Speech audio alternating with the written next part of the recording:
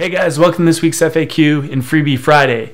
Now before we begin, if you're new to our channel, these videos are all about answering your health related questions. So if you have a question concerning your health, something regarding diet, nutrition, herbalism, Chinese medicine, or really anything regarding health and wellness, and you would like our help in answering your questions, all you have to do is leave those questions in the comment section below, and we'll be answering those based on popularity, the questions that we feel are most beneficial to the group overall, and of course the questions that we are capable of answering. And something else really great about these videos is that every week from that comment section, we select one lucky person to win a free bag of tonic herbs or medicinal mushrooms. So even if you don't have a health question for us this week, but you're interested in winning some free herbs, all you have to do to be entered to win is simply give this video a thumbs up, subscribe to our YouTube channel if you haven't yet already, and then just drop any comment in the comment section below. And with that out of the way, let's get to this week's questions.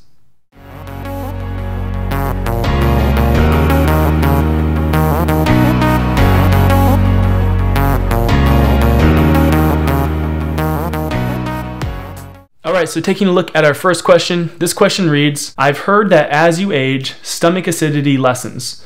What causes this? What lifestyle and dietary factors worsen this? And what is the best way to treat this through diet, lifestyle, and supplements? All right, so to answer your question, you're correct in what you've heard about stomach acidity decreasing with age. And this is simply due to the fact that aging is a stress.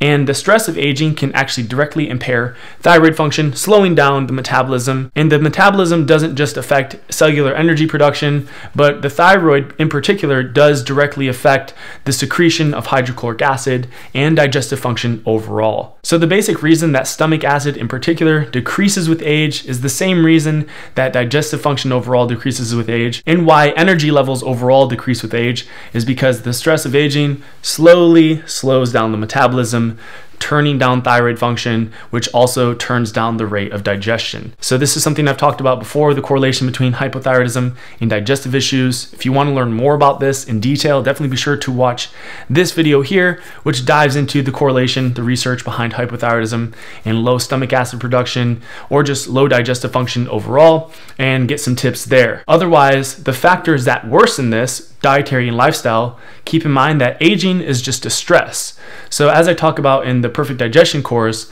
one of the #1 causes of low stomach acid is stress. And this is because stress directly turns down the thyroid, activates the adrenal glands, and this shifts the nervous system from this relaxed parasympathetic or rest and digest state to a more active, hyperactive stress state. And this directly shuts off digestive function for the sake of preserving energy and using your energy to basically fight or flight. So the basic reason that aging contributes to this is because aging is a stress, which means that really any chronic stress or intense stress could also decrease the production of hydrochloric acid. So in terms of lifestyle, obviously there's not too much we can do about aging. The body is a biological being, it's meant to age.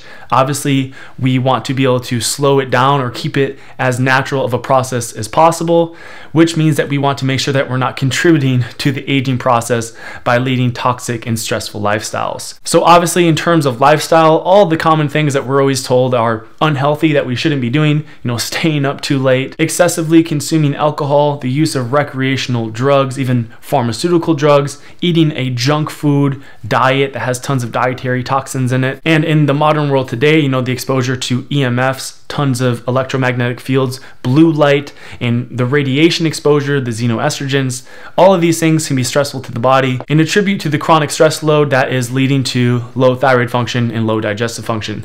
So just leading as stress-free of a life as possible is going to be the most beneficial. And in regards to this, I always quote William Blake, and he says, if it's pleasurable, it's good for you. If it's painful, it's not. So I think in terms of diet, I think this is a helpful insight.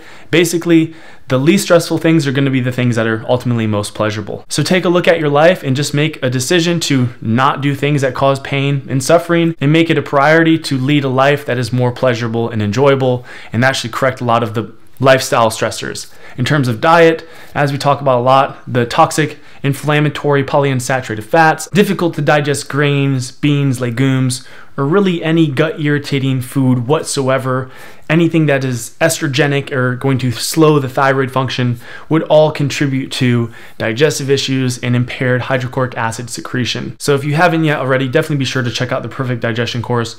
You're not only going to learn a very specific dietary protocol for correcting every sort of digestive issue that you could think of, from more severe inflammatory bowel diseases to just constipation.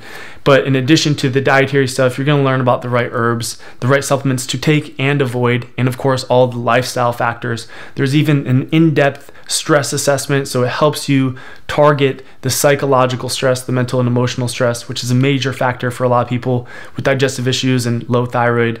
And it walks you through giving you various mental exercises that you can apply to start reducing that major source of stress. Otherwise, to look at some specific dietary factors right now that would be worsening the secretion of hydrochloric acid, one of the major ones that people overlook is the importance of getting enough calories. So a hypocaloric diet is one of the easiest ways to slow down your thyroid and give yourself hypothyroidism. So any dietary protocol or practice that has you chronically restricting your calorie intake, where you're expending more energy than you're taking in, creating a deficit that is usually promoted as beneficial for losing weight or for fat burning.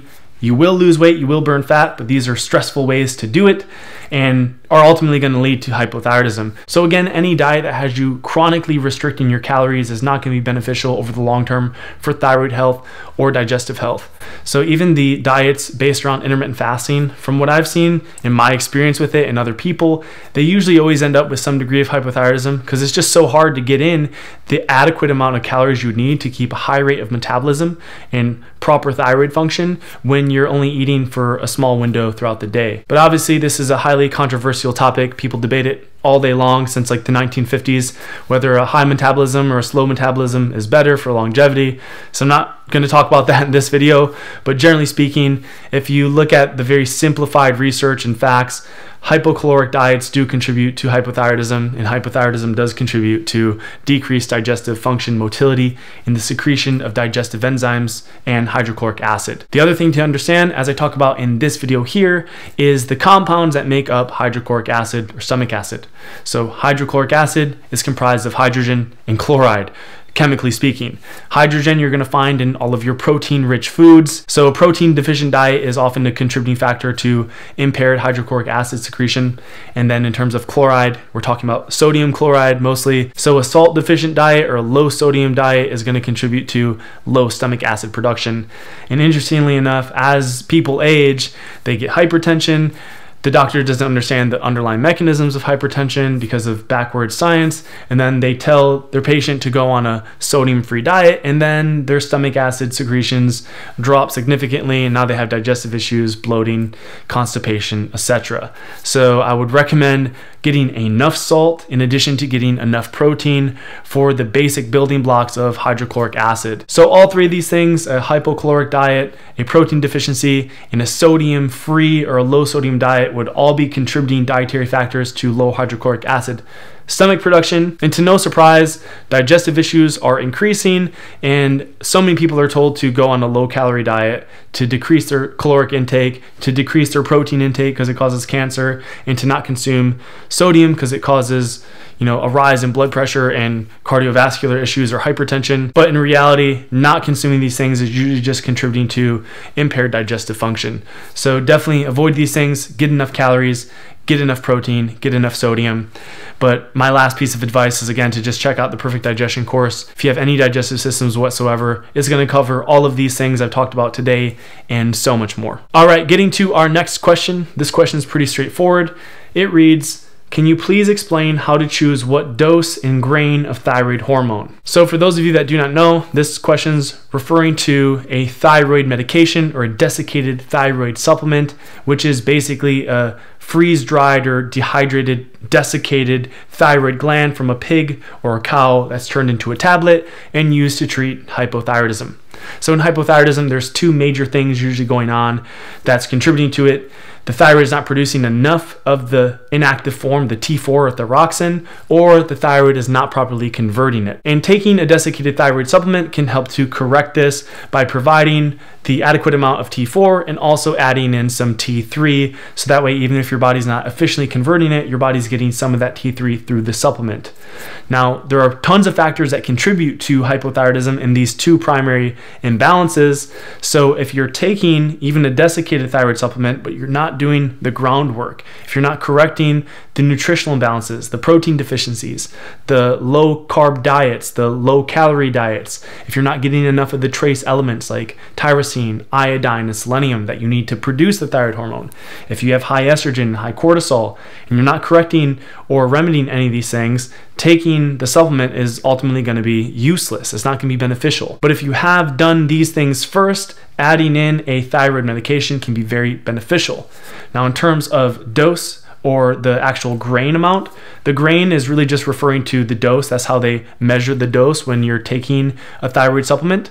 And the standard amount for treating hypothyroidism from my research is 1 to 2 grains. Now, generally speaking, anybody with hypothyroidism is probably going to find relief in taking 1 grain every day, pretty much as long as they need to take it to stabilize their metabolic rate.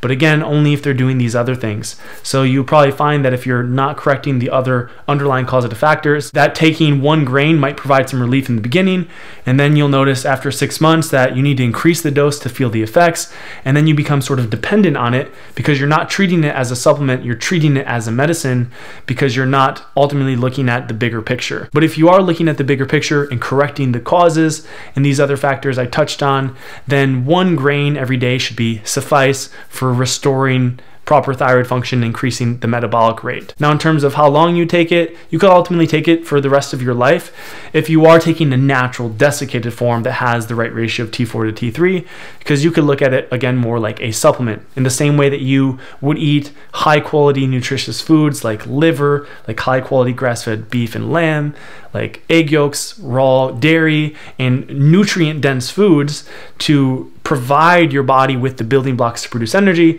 You could look at a desiccated thyroid supplement very similarly if, again, the rest of your lifestyle is in order. So I think that it's safe to take for the rest of your life as long as you're not taking too high of a dose and you're doing these other things. It's, again, very similar to supplementing with some liver on a regular basis to act sort of as a multivitamin. And in fact, the thyroid gland was part of most traditional diets. It still is in other places where you can get it, or farmers might be consuming it when they make a whole chicken. This is something like other organs like the heart, kidneys, liver, brain, pancreas was mixed into other food products and to other traditional meals and consumed sort of regularly.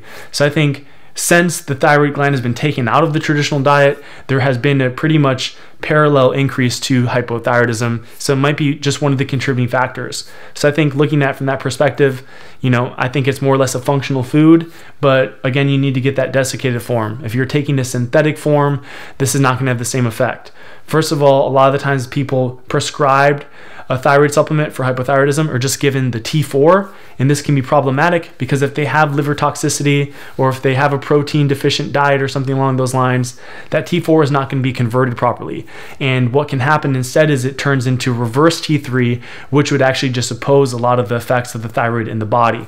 This is why you see people that take a thyroid medication oftentimes report that they just feel worse. So you need to make sure you're getting that T3, and I would generally recommend getting a natural desiccated one because the synthetic ones might have toxic fillers, and at the very least they have a lot of the other important constituents that's otherwise naturally occurring in the thyroid removed. So to answer your question again, the dose would probably be around 1 to 2 grains. I would start off with a lower dose and then implement all of the other factors I've discussed frequently on this YouTube channel and also in our healthy weight loss course, our Forever Healthy Hair course. Basically, all of our online courses give a thyroid protocol.